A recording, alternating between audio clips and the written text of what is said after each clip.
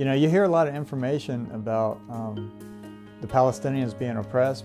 I thought it was very important to come here to get on the ground, be with the people, to really see with my own eyes what's going on here in Palestine. I felt it would be helpful and advantageous to have a team of U.S. veterans to come to Palestine. As you know, veterans have a special voice and a special platform to speak from. The atrocities that I supported by being in Iraq, I felt like, you know, to give back, I wanted to come here, witness with my own eyes, and do what I can to make things right from the wrongs that I have created and been a part of. You look around, you see the walls. It's absolutely insane. You have 30-foot-high walls in some places. This is like prison. How do you do this? And we saw demolished homes. How do you demolish someone's home like that? Just wantonly, all over the place. It's insane.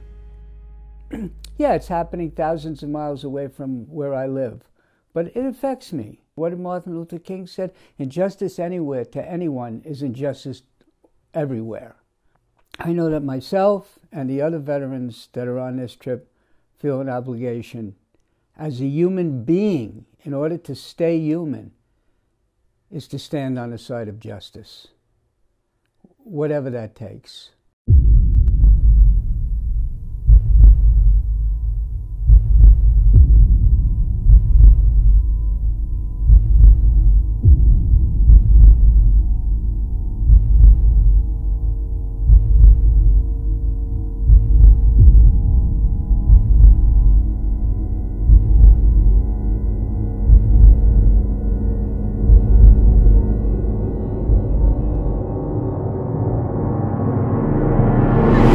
Live, things are a little intense.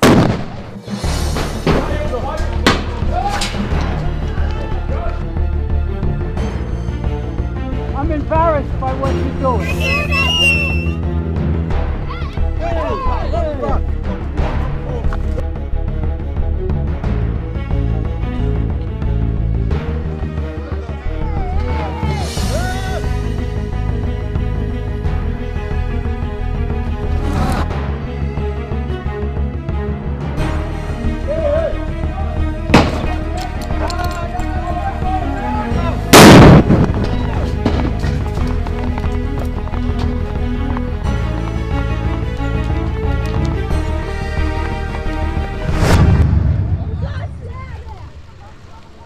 Nose still bleeding.